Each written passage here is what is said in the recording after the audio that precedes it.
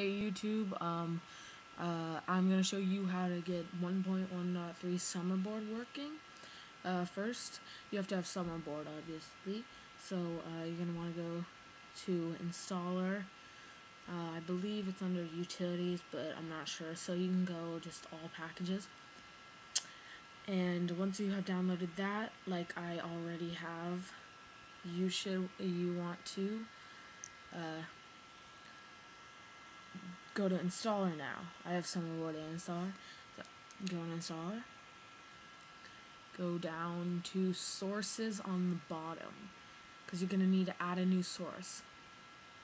I'll have the source in the description, but it is iPod-files/repo.xml.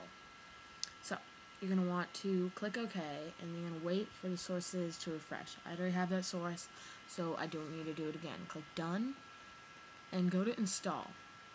You should have a couple new folders, but this is the one you need. It's called SummerBoard Fix.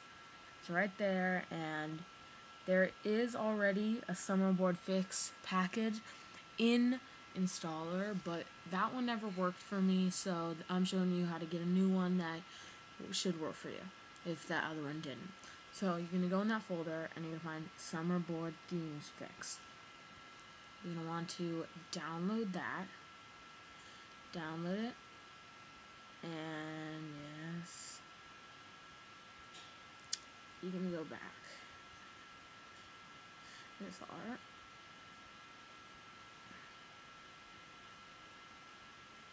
Okay, to show you that I do have SummerBoard, I do have 1.1.3. I'll go to my settings, about 1.1.3. Right there. Okay. Now, you're going to want to see that SummerBoard is working, so we're going to go into SummerBoard,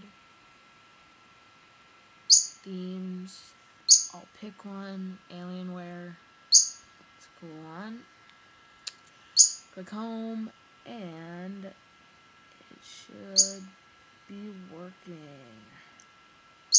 Yay! Okay, so if you have any questions or comments or anything, you can comment on my video or send me a message. Please rate. Thank you. Bye.